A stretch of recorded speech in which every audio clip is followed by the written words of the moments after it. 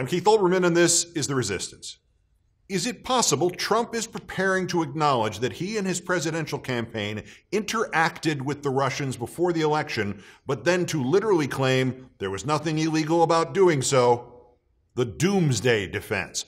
Something comes out soon, something definitive and not arguable. A leak, a recording, an indictment about collusion, cooperation, coordination. It doesn't matter what. Something establishing as fact that there was contact, and unable to deny it, Trump will simply declare there is no law against it. The ability to turn on a dime, to contradict himself utterly and completely and act as if he had always believed that which he had denied an hour ago, is one of Trump's few genuine skills. Russia? I had nothing to do with Russia. Oh, that Russia. Of course we did that with Russia. So what? It's not illegal. And he has already just done something like this. He's already done something like this about Russia.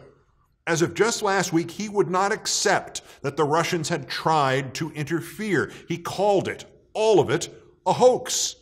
But as soon as he saw an opening by which he could blame Barack Obama and by which he could also get his own supporters to feel more of the common sense of persecution that sustains him and them, he tweeted as fact that the Russians had meddled in the election, and he used forms of the word meddling 5 separate times in 4 days.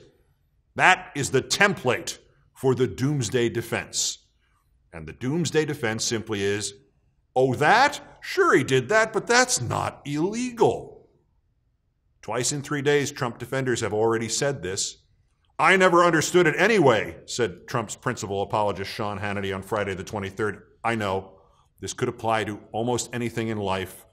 Sean conveniently then specified which thing he never understood this time. What was the collusion? That maybe somebody in the Trump campaign talked to somebody in Russia because Russia supposedly had the information that Hillary Clinton had destroyed on her server, and that they might say as the Trump campaign representative, wow, you have that? Tell the American people the truth. Let them see it themselves. Release it. Is that a crime to say release it? To show the truth? To show damaging information? Well, yeah, actually, if you've asked the Russian government to cyber attack Americans, or you're aware of Russian espionage against America and you didn't do anything to stop it, especially if this was done by them in exchange for something, yes, that probably would be a crime. But that's not even the point at the moment. The point is that Hannity described, quote, somebody in the Trump campaign who talked to the Russians, and that they might say as a Trump campaign representative, wow, you have that? Hannity has neither the intelligence nor the imagination to have dreamt up that phrasing by himself. He is floating a trial lead balloon. 2 days after that, a former journalist, Brit Hume, also tried it on Fox. Collusion, while it obviously would be alarming and highly inappropriate for the Trump campaign, of which there is no evidence, by the way, of colluding with the Russians, it's not a crime.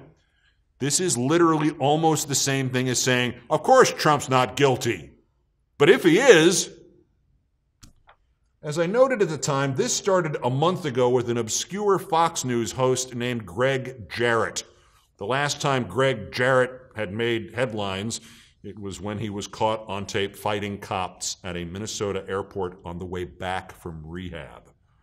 There may have been a few bloggers who preceded him, but on May 23rd, Jarrett seems to have been the first to mainstream the perfect Fox defense. Of course, Trump never even conspired with the Russians. Never, ever. But if he did, why, it wouldn't be illegal. A week later, he went on the air with this. Collusion is not a crime, only an antitrust law. You can collude all you want with a foreign government in an election. There's no such statute. His premise did not resonate. Jarrett is technically correct. Trump cannot be charged with collusion. He also cannot be charged with contusion, confusion, or conclusion. They're not investigating him for any of that. The instructions from the Justice Department to Robert Mueller were straightforward.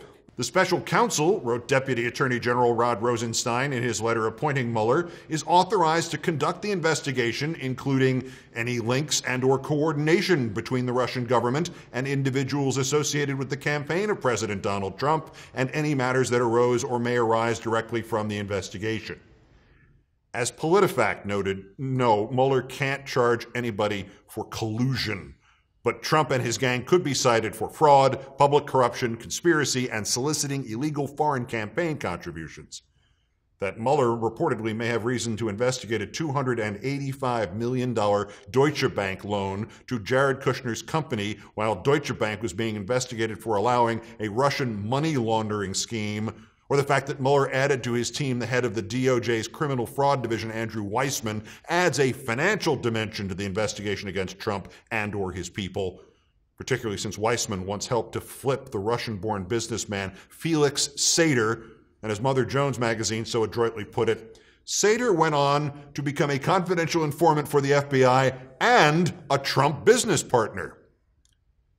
Now, if there proves to be evidence that there was more than coordination between the campaign and the Russians, like a quid pro quo for policy changes favoring Russia at America's expense, say, then the possible charges could be as serious as espionage and treason. But collusion? Nope. Trump is absolutely, positively not guilty of collusion. And even if he is, collusion's not illegal. That's if he were guilty of it, which he's not, never in a million years. But just in case they produce a tape of him doing it while he's saying it's fun to collude with Russians, or there's a confession from Michael Flynn or something, just remember, Trump is still not guilty because it's not illegal and he didn't do it and it's not a crime. And most of all, he didn't ever do it. And even if he did, it's not a crime. Resist. Peace.